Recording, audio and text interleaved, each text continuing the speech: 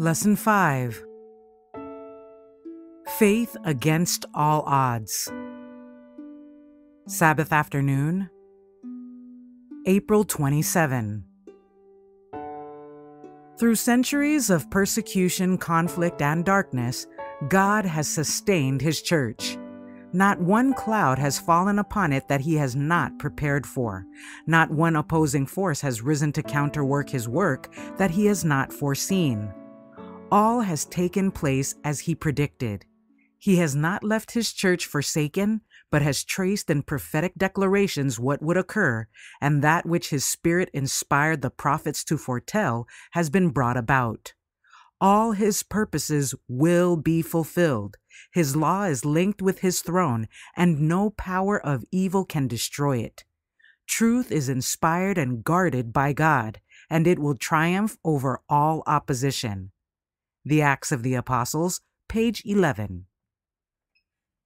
God calls for men and women of stability, of firm purpose, who can be relied upon in seasons of danger and trial, who are as firmly rooted and grounded in the truth as the eternal hills, who cannot be swayed to the right or to the left, but who move straight onward and are always found on the right side. We must come nearer to God, place ourselves in closer connection with heaven, and carry out the principles of the law in the minutest actions of our everyday lives in order to be spiritually whole. Testimonies for the Church, Volume 4, page 75. Reformers are not destroyers. They will never seek to ruin those who do not harmonize with their plans and assimilate to them. Reformers must advance, not retreat. They must be decided, firm, resolute, unflinching.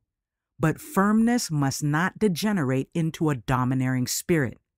God desires to have all who serve Him firm as a rock where principle is concerned, but meek and lowly of heart, as was Christ. Then, abiding in Christ, they can do the work He would do were He in their place. A rude, condemnatory spirit is not essential to heroism in the reforms for this time. All selfish methods in the service of God are an abomination in His sight. Testimonies for the Church, Volume 6, page 151.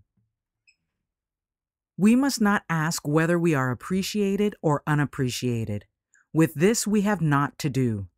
Look at the way in which Christ worked. Take the Word. Live the Word, preach the Word, as you have done in the past. The Lord Jesus has given you the promise of His presence. Take it, appreciate it.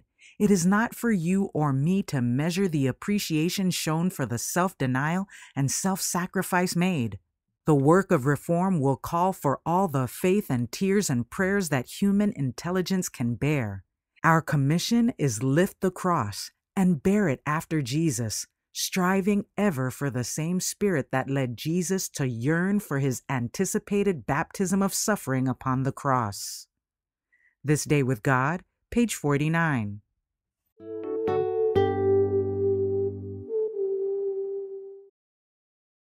Sunday, April 28.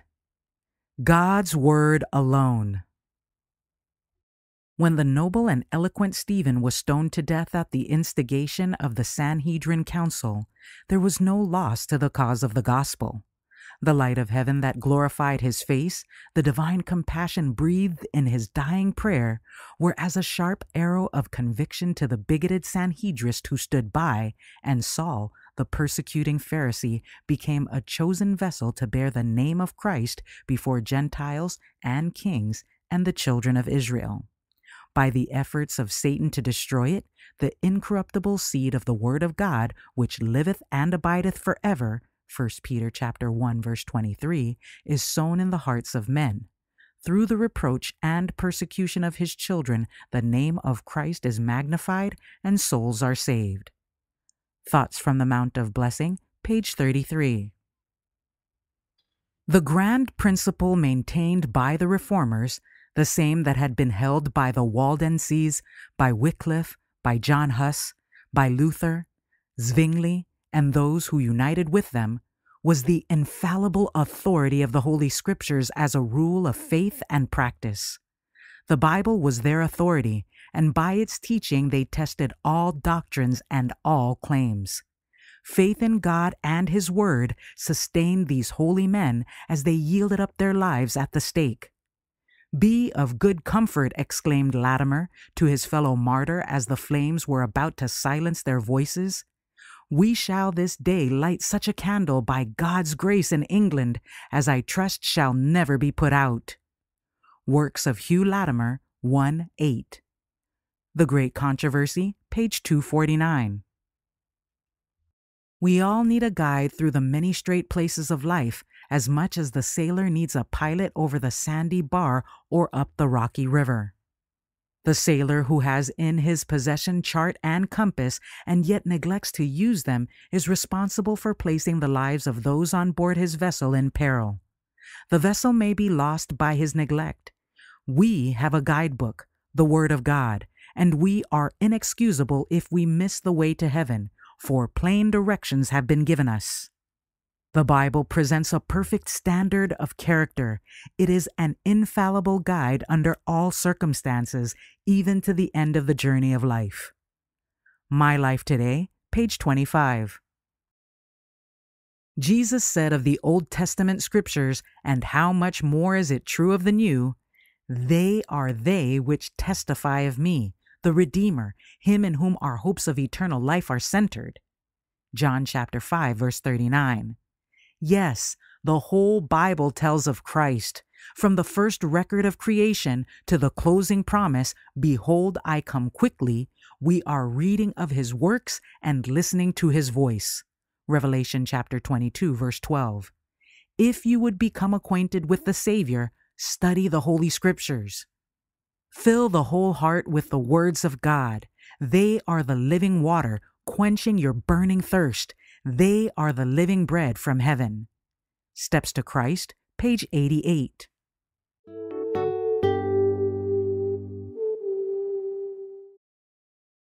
Monday, April 29. Passing on God's Word. The sowing of the gospel seed will not be a success unless the seed is quickened into life by the dew of heaven. Before one book of the New Testament was written, before one gospel sermon had been preached after Christ's ascension, the Holy Spirit came upon the praying apostles. Then the testimony of their enemies was, "Ye have filled Jerusalem with your doctrine." Acts chapter 5, verse 28. The Desire of Ages, page 671. Great is the reward in heaven of those who are witnesses for Christ through persecution and reproach.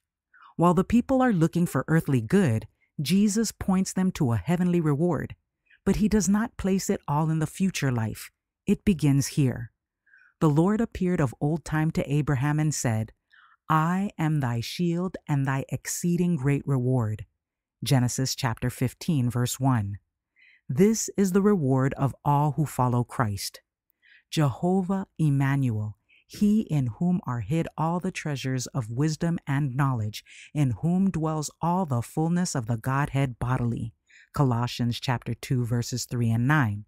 To be brought into sympathy with Him, to know Him, to possess Him, as the heart opens more and more to receive His attributes, to know His love and power, to possess the unsearchable riches of Christ, to comprehend more and more what is the breadth and length and depth and height, and to know the love of Christ, which passeth knowledge, that ye might be filled with all the fullness of God.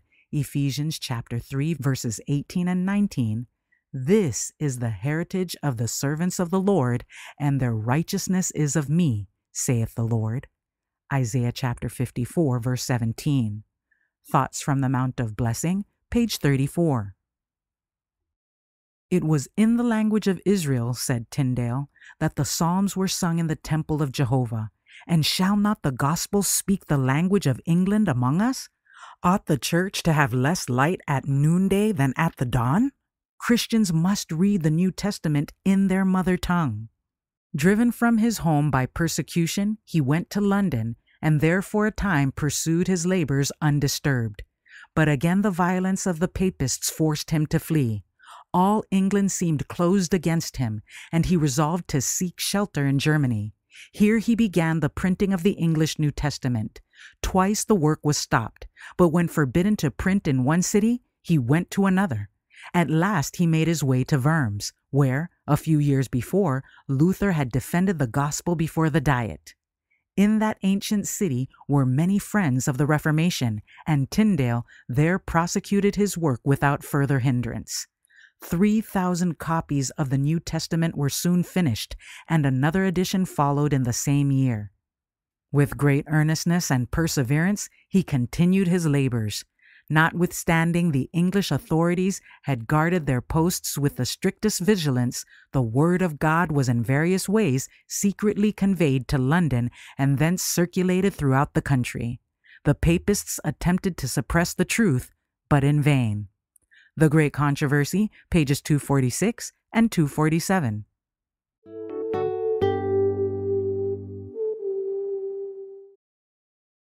Tuesday, April 30.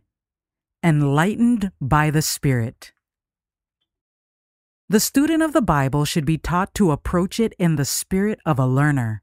We are to search its pages not for proof to sustain our opinions, but in order to know what God says. A true knowledge of the Bible can be gained only through the aid of that Spirit by whom the Word was given. And in order to gain this knowledge, we must live by it. All that God's Word commands we are to obey. All that it promises we may claim. The life which it enjoins is the life that, through its power, we are to live. Only as the Bible is thus held can it be studied effectively. Education, page 189. God committed the preparation of His divinely inspired Word to finite man. This Word, arranged into books, the Old and New Testaments, is the guidebook to the inhabitants of a fallen world, bequeathed to them that, by studying and obeying the directions, not one soul would lose its way to heaven. Those who think to make the supposed difficulties of Scripture plain, in measuring by their finite rule that which is inspired and that which is not inspired, had better cover their faces, as Elijah when the still small voice spoke to him, for they are in the presence of God and holy angels, who for ages have communicated to men light and knowledge, telling them what to do and what not to do, unfolding before them scenes of thrilling interest, waymark by waymark in symbols and signs and illustrations. Let not a mind or hand be engaged in criticizing the Bible. It is a work that Satan delights to have any of you do, but it is not a work the Lord has pointed out for you to do. Men should let God take care of His own book, His living oracles, as He has done for ages. Selected Messages, Book 1, pages 16 and 17. The preaching of the Word will be of no avail without the continual presence and aid of the Holy Spirit. This is the only effectual teacher of divine truth. Only when the truth is accompanied to the heart by the Spirit will it quicken the conscience or transform the life. One might be able to present the letter of the Word of God. He might be familiar with all its commands and promises. But unless the Holy Spirit sets home the truth, no souls will fall on the rock and be broken. No amount of education, no advantages, however great, can make one a channel of light without the cooperation of the Spirit of God. The Desire of Ages, page 671.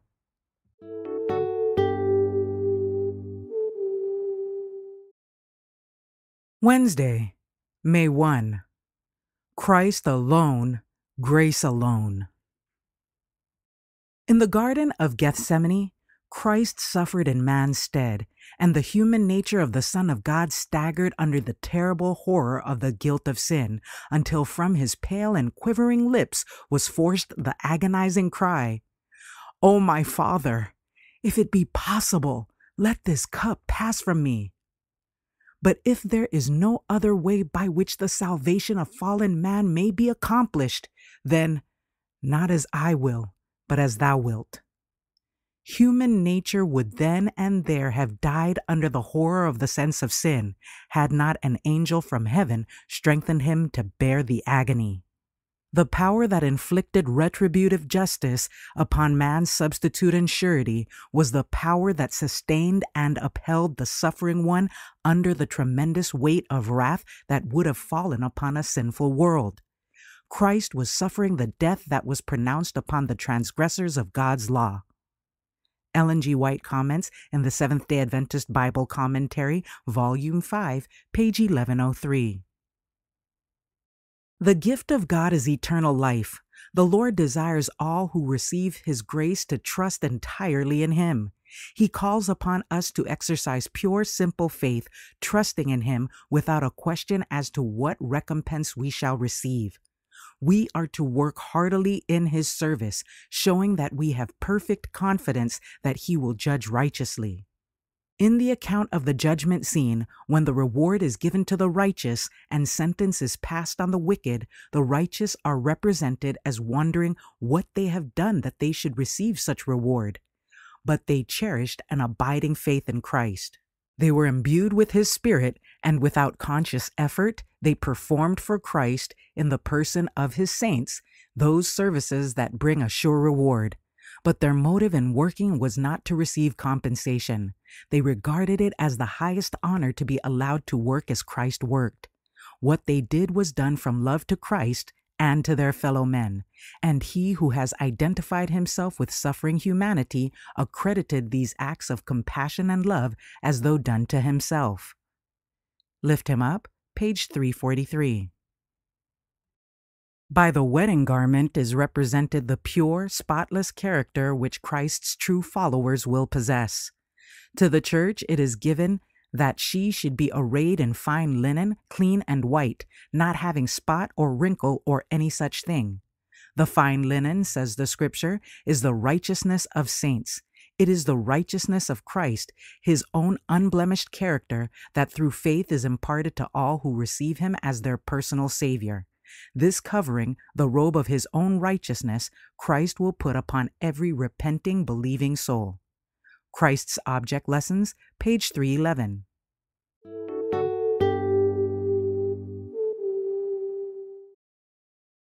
Thursday, May 2. Obedience, the fruit of faith. Because the law of the Lord is perfect and therefore changeless, it is impossible for sinful men in themselves to meet the standard of its requirement. This was why Jesus came as our Redeemer. It was His mission, by making men partakers of the divine nature, to bring them into harmony with the principles of the law of heaven. When we forsake our sins and receive Christ as our Savior, the law is exalted. The Apostle Paul asks, "Do we then make void the law through faith? God forbid. Yea, we establish the law." Romans chapter 3, verse 31. The new covenant promise is, "I will put my laws into their hearts, and in their minds will I write them." Hebrews chapter 10, verse 16. While the system of types which pointed to Christ as the Lamb of God that should take away the sin of the world was to pass away at His death, the principles of righteousness embodied in the Decalogue are as immutable as the eternal throne. Not one command has been annulled, not a jot or tittle has been changed. Those principles that were made known to man in paradise as the great law of life will exist unchanged in paradise restored. When Eden shall bloom on earth again, God's law of love will be obeyed by all beneath the sun. Thoughts from the Mount of Blessing, page 50. The purity, the holiness of the life of Jesus as presented from the Word of God possesses more power to reform and transform the character than do all the efforts put forth in picturing sins and crimes of men and the sure results. One steadfast look to the Savior uplifted upon the cross will do more to purify the mind and heart from every defilement than will all the scientific explanations by the ablest tongue. Before the cross, the sinner sees his unlikeness of character to Christ. He sees the terrible consequences of transgression. He hates the sin that he has practiced, and he lays hold upon Jesus by living faith. He has judged his position of uncleanness in the light of the presence of God and the heavenly intelligence. He has measured it by the standard of the cross. He has weighed it in the balances of the sanctuary. The purity of Christ has revealed to him his own impurity in its odious colors. He turns from the defiling sin. He looks to Jesus and lives. Lift Him Up, page 297. Some seem to feel that they must be on probation and must prove to the Lord that they are reformed before they can claim His blessing. But they may claim the blessing of God even now. They must have His grace, the Spirit of Christ, to help their infirmities, or they cannot resist evil. Jesus loves to have us come to Him just as we are, sinful, helpless, dependent. We may come with all our weakness, our folly, our sinfulness, and fall at His feet in penitence. It is His glory to encircle us in the arms of His love and to bind up our wounds, to cleanse us from all impurity. None are so sinful that they cannot find strength, purity, and righteousness in Jesus, who died for them. He is waiting to strip them of their garments stained and polluted with sin and to put upon them the white robes of righteousness. He bids them live and not die. Steps to Christ, page 52.